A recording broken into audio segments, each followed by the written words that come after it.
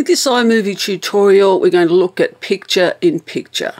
Now, I have an example of that already completed here, and I'll show you how I created it. So I'm going to move the scrubber across the footage, and then another bit of footage will appear up as picture-in-picture.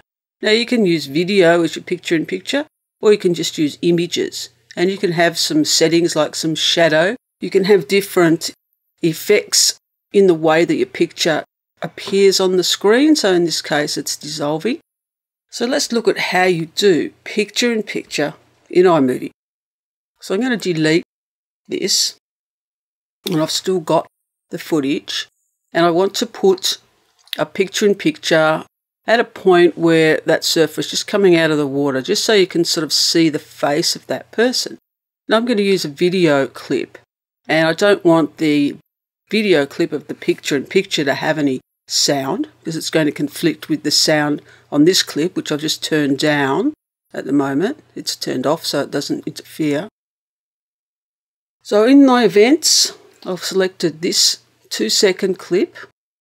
So I'm going to drag it down to where I want it to be attached to, and then move it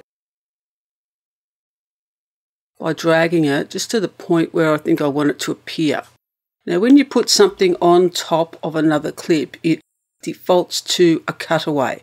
So when I scrub over this, it will cut to that clip before it then goes back to the original footage. So you have to change that. Now, it has audio, so I can either right-click and detach the audio, or I can just turn the audio down. And because I'm not going to use the audio at all, I'm going to right-click and I'm going to detach that audio completely. And now I need to change some of the settings. So I'm going to select it, and then up into the toolbar up here, looking at the video overlays, and I'm going to select picture-in-picture. And then there are all these other things that you can do to it. So how is the picture going to be brought into the movie? We'll leave it at dissolve for the moment. How many seconds will that transition take? It's 0.5 at the moment. Do you want to have a border? So at the moment I haven't got one. I can have a small border or a large border. And the colour of that border can change. So select a different colour. And that colour, if I take the clip, the eyedropper, can be something that's similar to what's already on the screen. So I'll keep it that colour because it blends in with the background of that clip. And you want a shadow. Now you can also, by dragging the handles, make it bigger or smaller and move it to a different position. So I'm going to leave it here. And then when you're happy with those settings, click the tick, apply the settings, and then play it. So scrub over it to play it. It zooms in and out. You can make it the clip longer, so trim or extend it. So I'm going to drag the edges to make that a little bit bigger, make 3 seconds. And just move it over there a little bit. And then scrub over it again. And that's going to be a longer clip. Longer.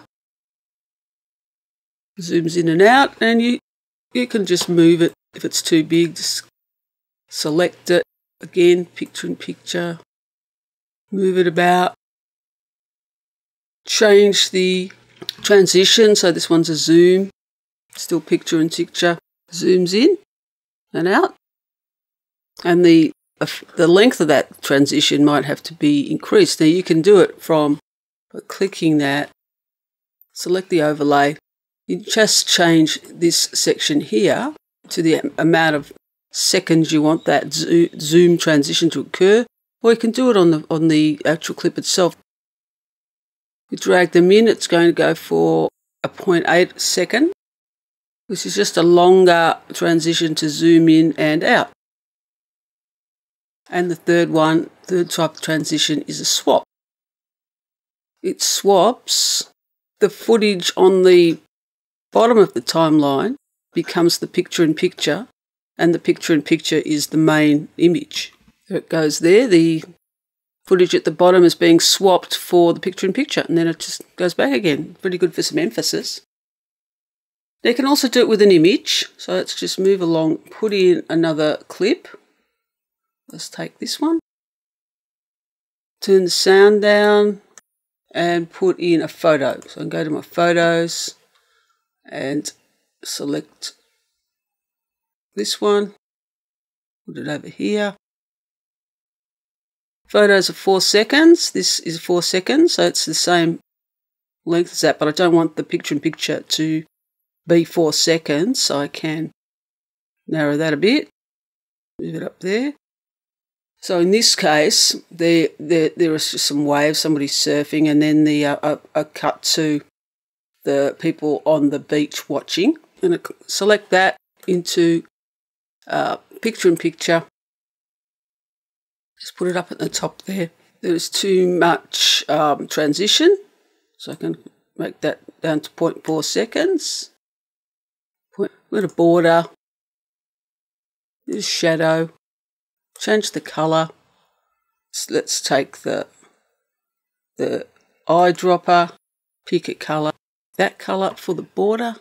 It dissolves in. You could make it bigger. Just shows the people on the beach watching. Put a transition in between these two. So fade to black. Look at the whole thing and see how it works. That's the swap. And the picture-in-picture of a photo. In this iMovie tutorial, we looked at how you do picture-in-picture.